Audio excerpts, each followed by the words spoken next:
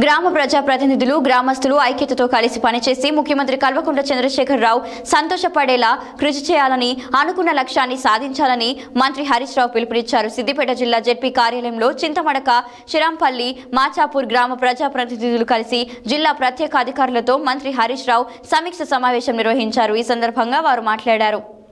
మంగళవారం సిద్దిపేట జెడ్పీ కార్యాలయంలో జిల్లా కలెక్టర్ పి వెంకట్రామిరెడ్డి అధ్యక్షతన చింతమడక, సీతారాంపల్లి, మాచాపూర్ గ్రామ ప్రజా ప్రతినిధులు, జిల్లా ప్రత్యేక అధికారులతో జరిగిన సమీక్ష సమావేశంలో తెలంగాణ రాష్ట్ర ఆర్థిక శాఖ మంత్రి తన్నీరు హరీష్ రావు పాల్గొన్నారు. ఈ సందర్భంగా చింతమడక, సీతారాంపల్లి, మాచాపూర్ గ్రామాల సమగ్ర అభివృద్ధిపై ఆయా గ్రామాల ప్రజా ప్రతినిధులు జిల్లా స్థాయి ప్రత్యేక అధికారులతో ప్రజా ప్రయోజనార్థం వ్యక్తిగత జీవన, ఉపాధి కల్పన, గృహ నిర్మాణాలు, గ్రామ సమగ్ర అభివృద్ధి అంశాలపై సమీక్ష జరిపారు. గ్రామాల్లో కావాల్సిన సామాజిక అవసరాలపై, ఫంక్షన్ హాల్, రహదారుల నిర్మాణాలు, గ్రామ అభివృద్ధి పనులపై అధికారులు, ప్రజాప్రతినిధులతో సుదీర్ఘంగా చర్చించారు. అనంతరం మంత్రి మాట్లాడారు. ముఖ్యమంత్రి కల్వకుంట్ల చంద్రశేఖరరావు స్వగ్రామం చింతమడక గ్రామస్తులంతా ఒకే మాట, ఒకే బాటపై నడవాలని సూచించారు.